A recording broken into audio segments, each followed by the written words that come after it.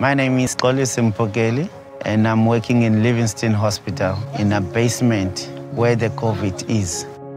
I've been a healthcare worker now for 12 years. It was to me like a calling to help other people. I'm coming from a family background, like from rural areas where there were lots of people that were illiterate. So I then said, let me go and study this nursing that was always in my mind.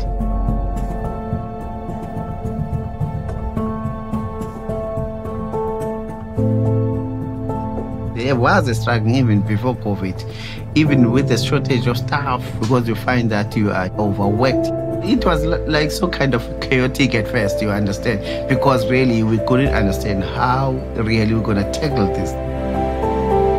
We opened an area called COVID area. We were parking cars in that basement, and then it was turned by Public Works to be a fully fledged ward. I'm happy because I was leading that ward, because there are lots of patients that came out alive out of that establishment.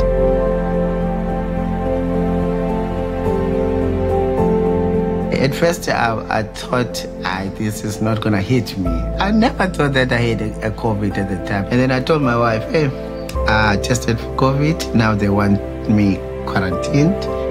I remember the young one, he was crying, thinking that I'm going to die. But I was lucky, like with my immediate family. Up until now, at least no one fell because of COVID.